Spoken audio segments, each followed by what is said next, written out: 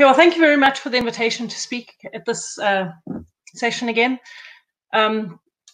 So looking at early colonizing bacteria is something we've been doing for the last 5 years or so. And when we started looking at it, I was actually amazed how little there was known about how bacteria colonize the gastrointestinal tract of chicks and then how this microbial succession occurs in the broilers, because we know that the microbiome is essential for health and production efficiency. And the other thing is, in other livestock species, you have maternal transmission, you have vertical transmission from the mother to the babies. Here, though, the chicks are removed from the hen and then they hatched in an incubator. Let me just put my laser pointer on. So we weren't sure how much vertical transmission there really could be in this sort of situation. I mean, the eggs too are cleaned, fumigated. And a lot of this was done to remove pathogens, and that was very successful in the case of certain salmonella pathogens that actually affect the birds, like the Gallinarum. But as I said, we need to know what colonizes these birds. Is it coming from the maternal? Is there some transfer from the maternal line? Is stuff coming from the hatchery? I mean, we also know that pests and stuff within both the houses and the hatchery are the bacteria coming from there. The first time these chicks are actually exposed to sort of an adult microbiota is when they're put on the farm, and especially if there's used litter on the farm, then they get exposed to adult microbiota. And then bacteria will also be coming in from the feed. So I show this hand holding these eggs here, and in the lab we always joke that the microbiota of these chicks is whoever touched those eggs last. Well, that was why when I saw this paper that recently came out, I just had to laugh. But it's a paper on the early life assembly of gut microbiota in passerine chicks. And they actually had a hand-reared group. So what these authors did was they had zebrafinches lay the eggs, and then they removed some of the eggs and had them reared by another finch group, so foster parents. And then they took another set of eggs, which they hatched in an incubator and then hand-reared. And so they were trying to figure out where the early life bacteria are coming from that colonize these chicks. So they looked within the adults, they looked at the gut, oral, and crop microbiome. And within the chicks, they followed the gut microbiome up to 10 days. And then for the environmental microbiota, they looked within the nest and the feed. And what I think they missed here is what was in the incubator. So when they looked at the microbial community structures across these finch environmental samples, this is multidimensional scaling, and we're seeing this in 2 dimensions, but each of these dots represents a sample and represents the microbiota of that sample. And so we have the feed here in red, and then we have the chicks that are both fostered in yellow and the ones from the actual zebrafinch parents across on the right-hand side of the plot. But the ones that have been hatched in the incubator and hand-reared, we have, and I can't remember which day is which, but we have the day 3 and the day 7 birds, and they on the opposite side of this plot.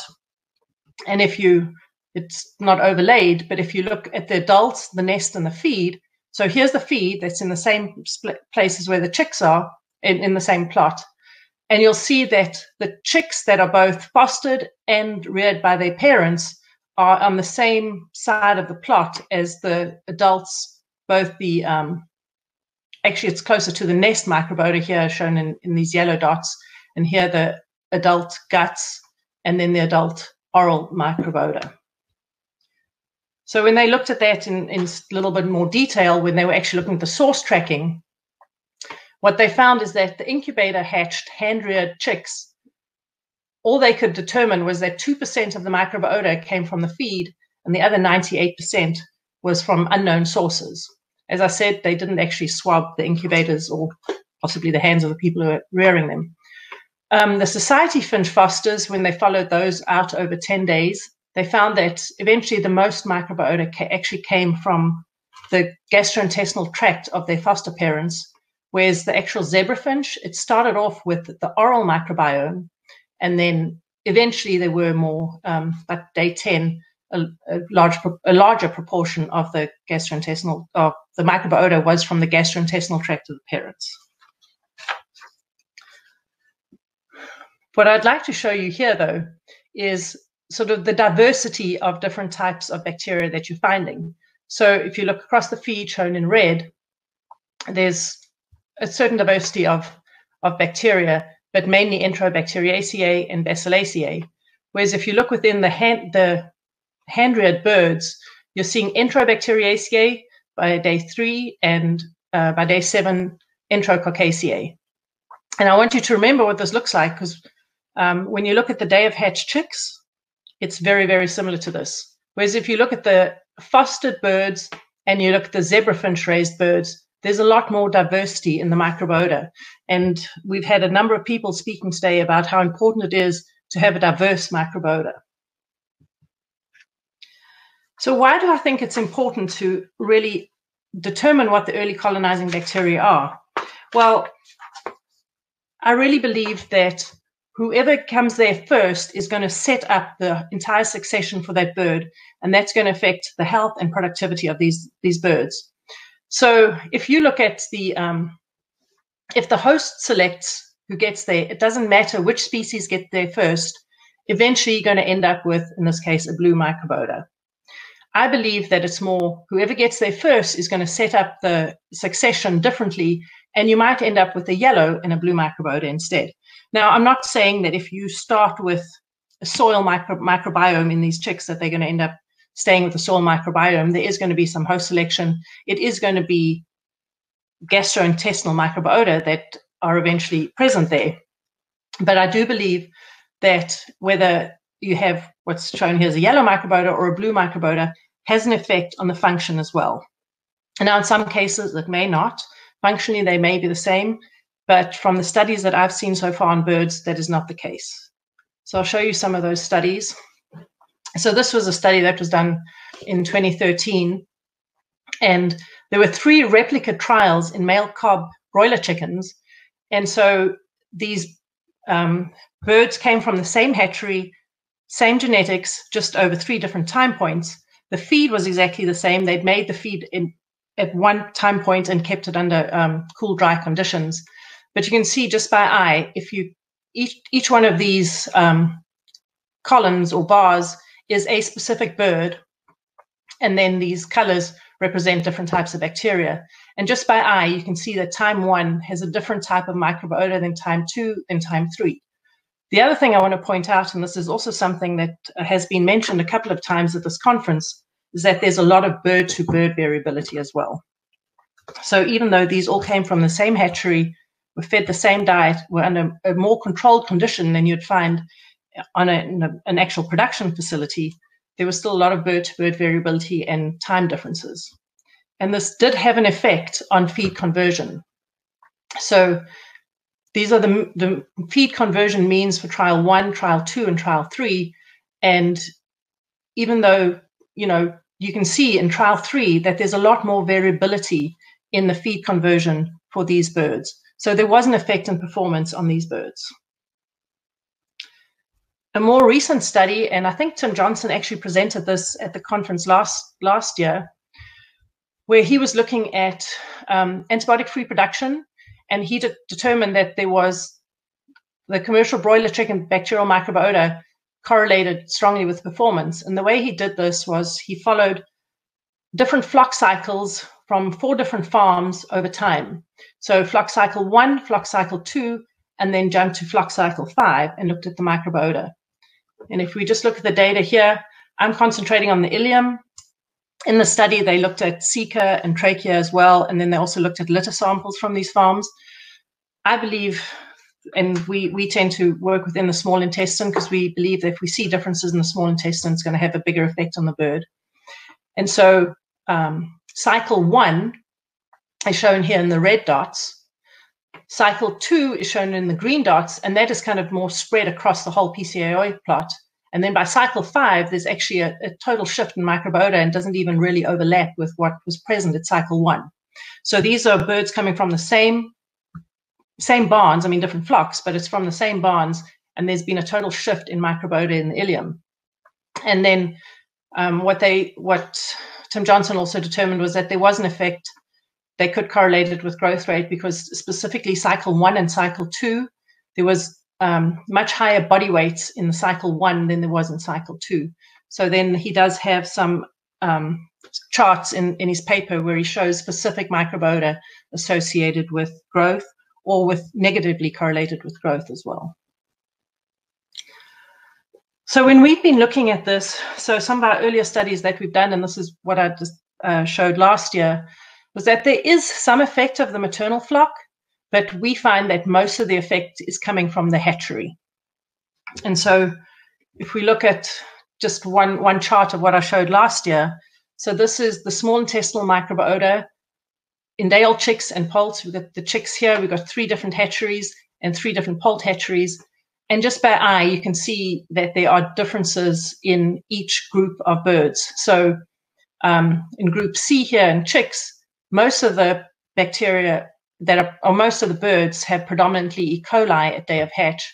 Whereas if you look at E and F, we are seeing some Clostridia and E. coli, but we're actually seeing some environmental organisms at day of hatch.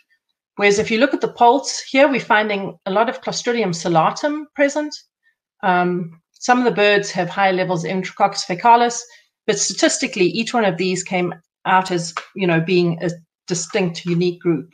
But again, bird-to-bird variability, I'd like to point out again. I mean, here we have birds that are mainly E. coli. This yellow is mainly Enterobacter, whereas some birds are mainly Clostridium salatum at day of hatch.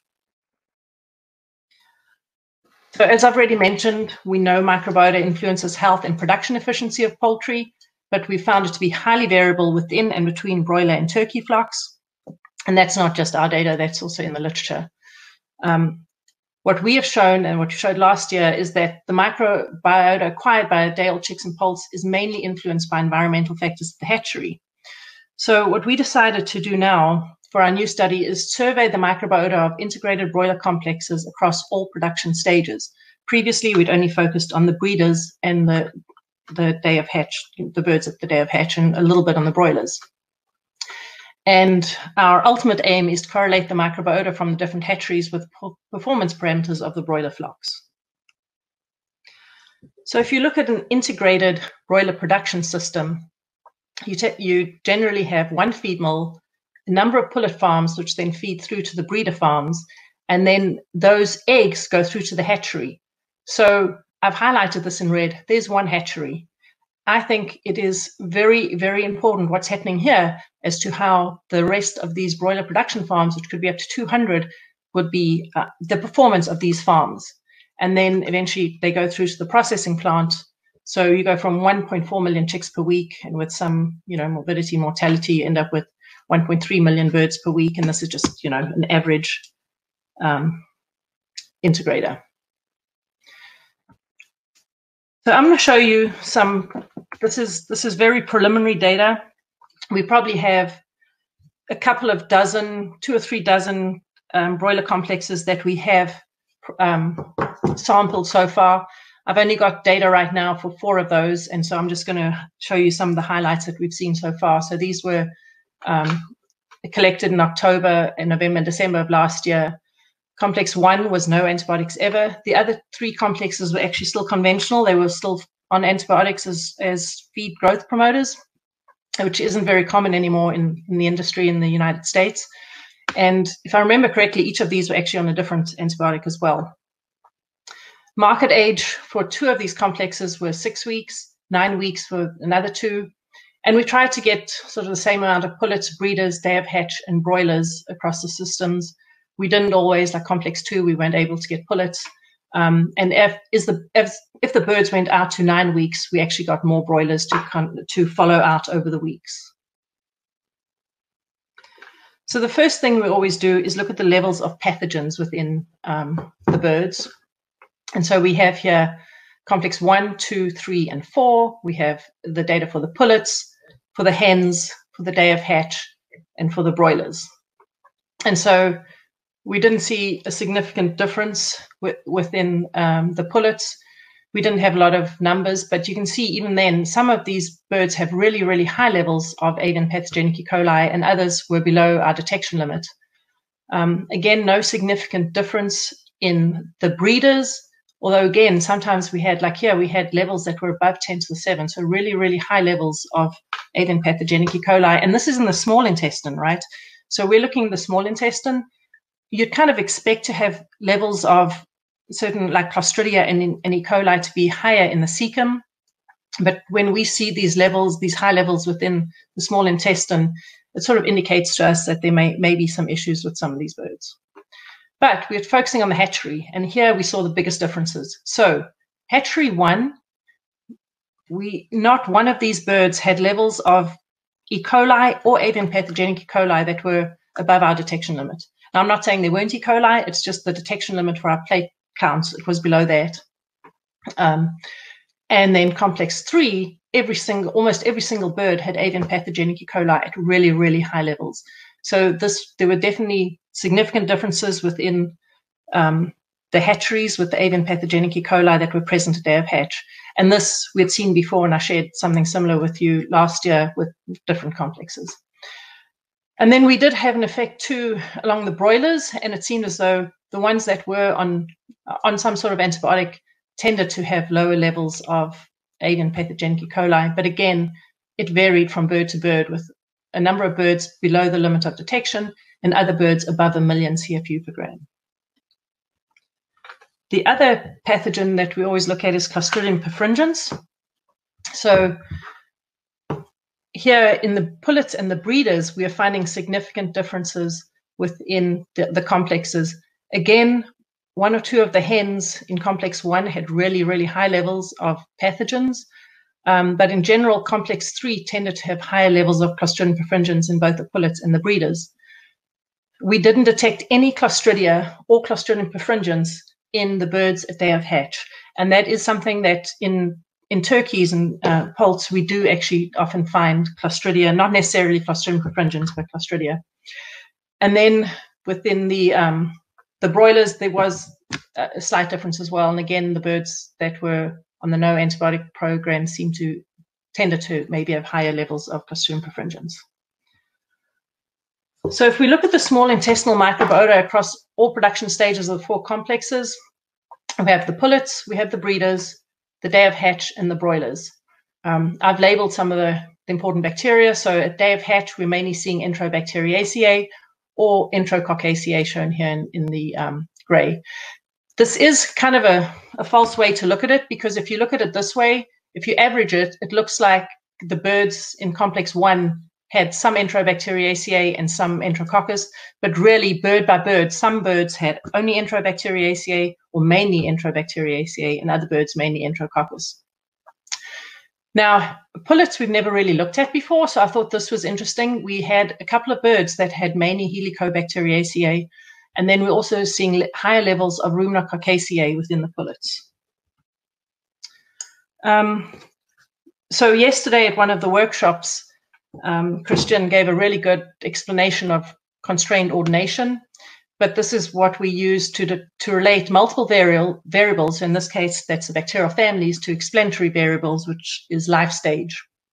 And so then we look at the explained variation. So day of hatch here, this is the average of all the day of hatches. If you think of it as a PCOA plot, you'd have all the day of hatches in a cloud around it. But this is the central point for the day of hatches, and those are significantly different, with a pseudo F of 19.3, which is really high. The pseudo F of 1 means that there's no difference between the groups. So really what we're seeing here is a succession effect. We've got the day of hatch, then the broilers, the pullets, which go up to 20 weeks, and then the breeders, and you're seeing a lot more diversity and a lot more different groups of bacteria associated with the breeders. If we look at the day of hatch, now remember this is just 4 different complexes. Eventually we hope to have about 30 complexes included in here, and we're also going to look at complexes over time. But what I want to show you here is that we have certain birds that have mainly Enterobacteriaceae and other birds that have mainly Enterococcaceae.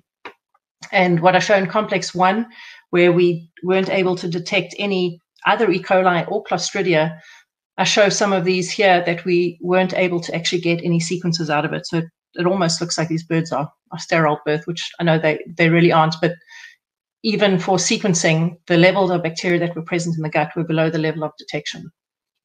And we are seeing some significant differences between them, very low pseudo-Fs, but that's because there's a lot of, again, bird-to-bird variation, and there's only, a couple of families present in these birds.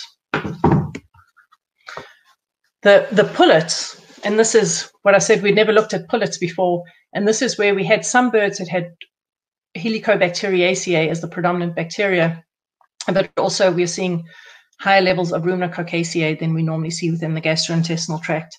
And, pullets are fed differently than both the broilers and the breeders. They often have skip-a-day feeding. They're only fed once a day. And, I mean, these pullets have to get to sort of adult size, 4 to 5 pounds over a 20-week period, whereas the broilers, within 6 weeks, they're ready for harvest. So they are, considerable difference in how they are raised, and so we should expect to see a difference within the bacteria as well.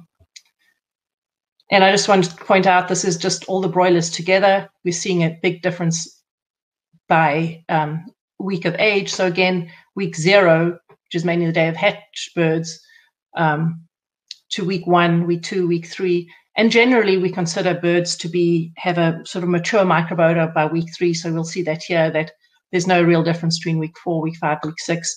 We are seeing a difference by week 9. But again, that's a small group of birds, and they are the most mature birds, obviously. So last year, I showed we've got a multi-strain hatchery probiotic, and I showed some of the results. So I'm just highlighting that again. I don't have any new results or new studies on this hatchery probiotic. But at 7 days, we'd reduced avian pathogenic E. coli in the treated birds. And the main effect that we saw was that even though the body weight of these birds was about the same, there was increased uniformity in the birds that had been fed this hatchery probiotic. So to summarize, early colonizing bacteria in avian species, the avian pathogenic E. coli in the small intestine vary by bird and complex at day of hatch. The predominant bacteria in the small intestine are Enterobacteriaceae, but other bacteria that are common are Enterococcaceae, which we know is Enterococcus faecalis, because we also isolate and some of these strains. And then specifically in turkeys, we've also seen Clostridium salatum. And then, as you know, a number of people have mentioned, bird-to-bird variation is very high in poults, breeders, and broilers. And before I leave, I know Tom might want to ask me some questions, but I want to give a quick shout out to Wen Lillehoy's talk for tomorrow. So we did a study with her where we had birds on normal feed, and then we fed them our Bacillus subtilis 1781, 747 individually. Now, we don't normally do that. We normally have our bacillus in combination, but we wanted to have an idea of what was happening with the metabolites. So I'm just quickly skip that.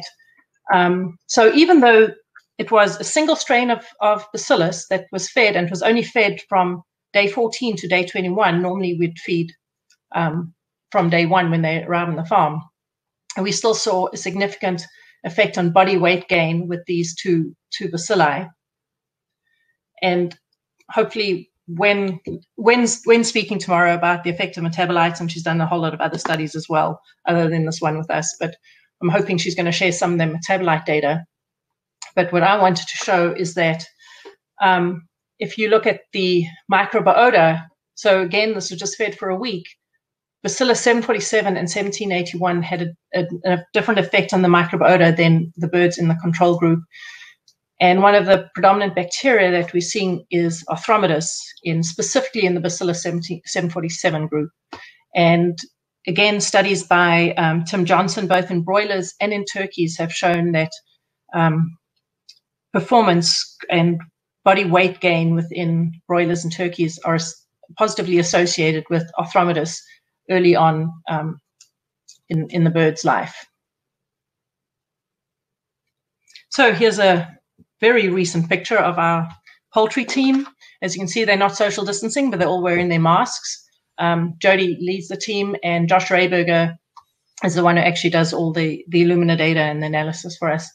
And Tamia here has only joined us in, I think, April, so she's never actually seen us without masks. Okay, Tom. Excellent. Thank you very much for your presentation there, Xandra. Some great insights, I'm sure, for everyone there. So we have had a question come in.